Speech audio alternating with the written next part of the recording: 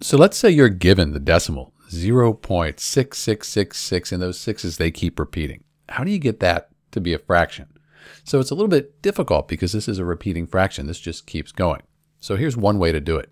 You could say x equals 0.6666 keeps going.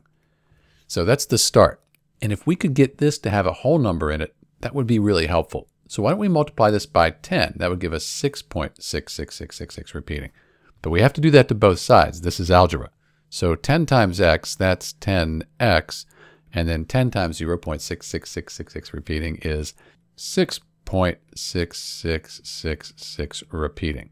All right, that's better. We have a whole number here. And if we could get rid of this part right here, then we'd have all whole numbers. Be a lot easier to work with. So what we'll do, we're just going to take this here and subtract that from our 6.66666 repeating.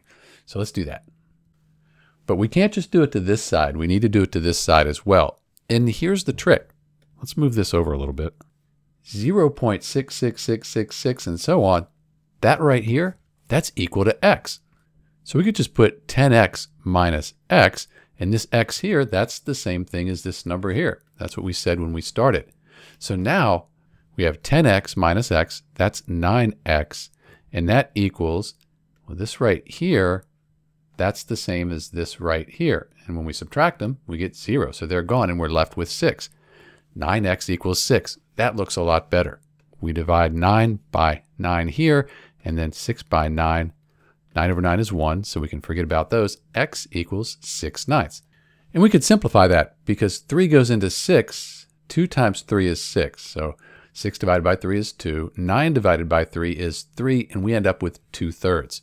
So that's how you convert the decimal 0.6666 that repeats here to a fraction. It's a little bit involved. Maybe give it a try yourself, and if you have problems, come back to this video and watch.